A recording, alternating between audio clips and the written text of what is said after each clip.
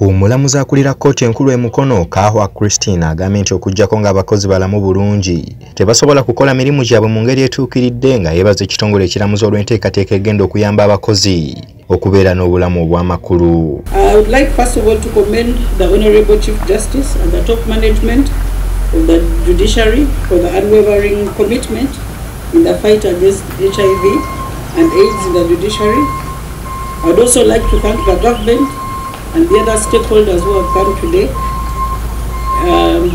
in their fight also against HIV and AIDS, and particularly for the government in increasing the budget allocation to health. Omuwandiisi w'ekitongole ekiramuzi Amos Kwizera agamba nti siriimu takosa muntu ssekinnoomu yekka wabula amaka, ebitundu n'ebyenfuna by'eggwanga n'okutwaliza awamu. N'agattako nti obwetaavu bw'okulwana bulina kuzingira mu buli muntu. HIV/AIDS and the danger it poses or the threat. It does not only affect the individual, but it affects the family, it affects community, it affects society, it affects economy, and it affects the workplace, my lord. And therefore the need to fight, the need to prevent. Kwizera abadde ayogera mu Olusiisira Lw'Ebyobulamu eri abakozi b'ekitongole ekiramuzi olutegekeddwa ku kkooti enkulu Emukono esangibwa ku kyalo Kawuga mwe bakeberedde endwadde eziwerako omuli akafuba, akawuka ka siriimu n'endwadde endala nnyingi. Kwizera ategeezezza nti ekitongole ekiramuzi kikoze enkola egendereddwamu okuluŋŋamya ku ngeri y'okukendeeza ku kumalawo ekibonyobonyo ng'omwaka gwa 2023 we gunaatuukira ng'ekirwadde kino kifumwa. Rising from the recent global goal of ending AIDS/HIV by 2030, Uganda engaged in collaboration with stakeholders to fight the pandemic, where the presidential fast-track initiative to ending HIV and AIDS public threat by 2030 was launched by His Excellency the President on 6th June 2017.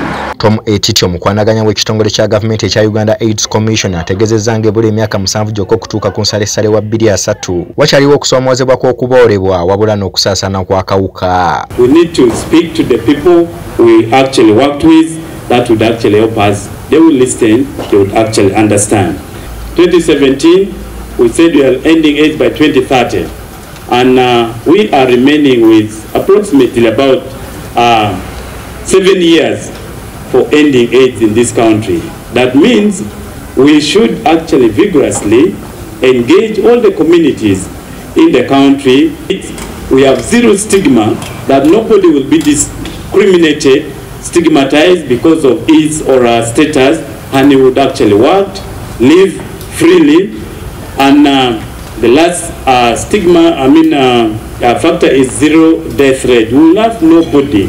Awatodde ekyama nti Uganda wabula efunye okusukkuluma ku kukendeeza okusaasaanya akawuka kano okuva ku bitundu 18 ku buli 100 mu myaka gy'ekinaana okutuuka ku bitundu 5 n'obutundutundu 4 mu kiseera kino.